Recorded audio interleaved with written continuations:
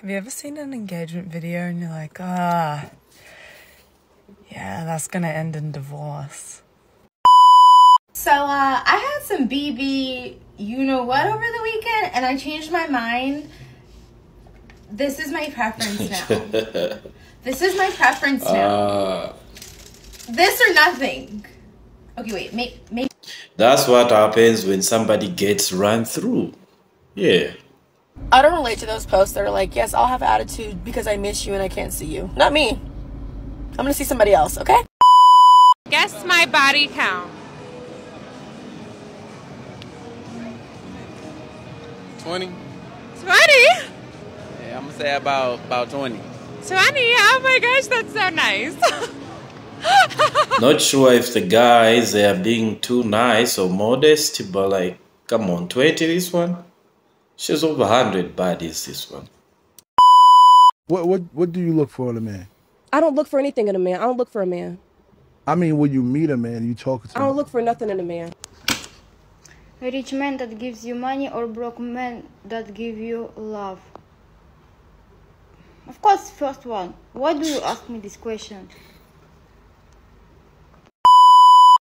If you have a crush on a guy, don't worry. Just get to know him and it'll go away. For some guys, but for some guys, you actually fall in love with that person. 18-year-olds trying to talk to me. I'm like, you don't even remember Britney Spears' career. I have a theory that all boyfriends have a threat radar. That is to say, whenever their girlfriend meets a new guy, they immediately assess the level of threat that guy poses, and that then decides the course of action they take. For example, this morning I was on my phone, I was like, oh, this guy followed me on TikTok. I swear I've met him before, I just can't remember where. And Dave was silent for like a split second. And then he goes, let's see. So I show him, it's a male influencer who's obviously gay. And he goes, okay, cool. And I said to him, you're not threatened because he's gay, huh? And he's like, yeah. Men don't want their girlfriends to be around men that will potentially sleep with them. We don't want your girl to be around guys that want to sleep with her. But if I see that your male friend is gay, he can't sleep with you, I won't have problems with it. But like in a situation where the guy is straight, come on, man. Let's talk about thirst traps because men don't know. Men don't even know. You post a thirst trap, it's like thousands in your DMs, and they don't know what that's like. Like, they really don't know what that's like. We actually know, and that's the reason why most men are against the whole idea of their girlfriends posting thirst pictures on IG. You know, few men, or there are no men that are okay in their head that will be okay, babe, post some pictures on Instagram because of the same reason. And sometimes when you see that, we always know that these ones belong to the streets. The question is, where's Joe? How are you guys doing? Where's Joe? He's pretty pissed off with me. So he's been, I think he's at his sister's house. He's not talking to me right now. So, yeah. Keisha, how long ago, obviously we saw in the video that Joe's saying he had no idea that you had this account. How long is the account, have you had the page? I've had the page for at least over a year. It's on my Instagram and my LinkedIn, but that's what happens when you don't pay attention to your wife, period. And, you know, he has a friend that he's been entertaining, and she decided that, you know, she wants to really put a bigger, you know, wedge in our relationship. So she went digging around my page and was like, oh, do you know that she has this? And it blew up from that. I mean, it's no secret Joe's financial issues. You know, and why do I feel like she's still advertising the stuff? The fact that she has to explain that her thin account or page is linked to her social platforms. She's advertising so that you go and see and subscribe so that she can make more money. And I have always made a good life for myself. You know, before I met Joe, I was living overseas in Europe.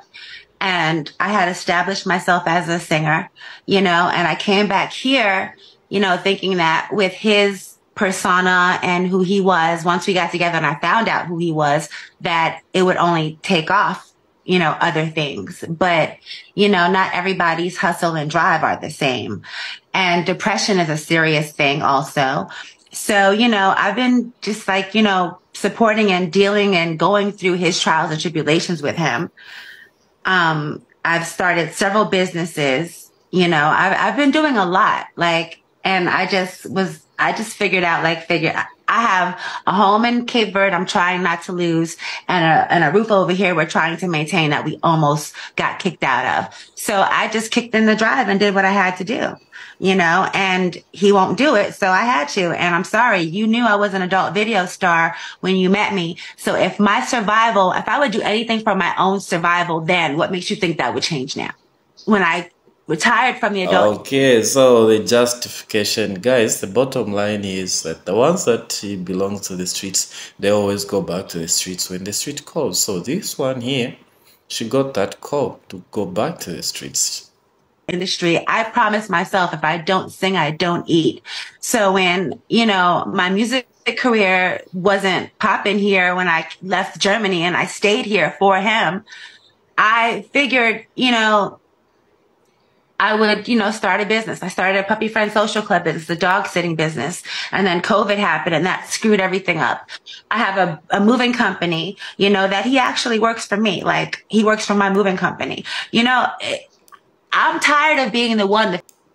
So I figured it out the best way I know that can maximize the money that needs to come in, because I'm tired of living like, you know, I'm tired of living minimal, you know. It's not fair. And I don't understand how you could have had such a maximized life and be so content.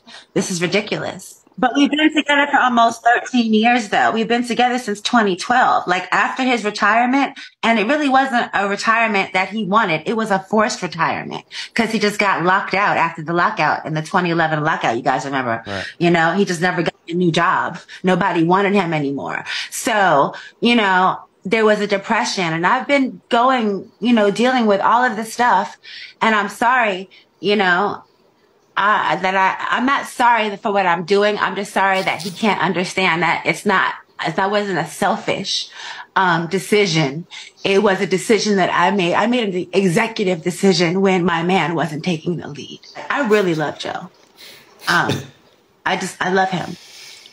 If he never speaks to me again, I still will do things to help him or whatever I can, because he's my family. You know, he's like an intricate part of my life, and I just want the best for us. And I wish he wanted that also. That's really where I'm at. You know, I wish that he wanted the best for us, because he's not really wanting the best for himself. So I can't expect him to do for me what he can't do for himself, I guess. And that's why I just did what I had to do.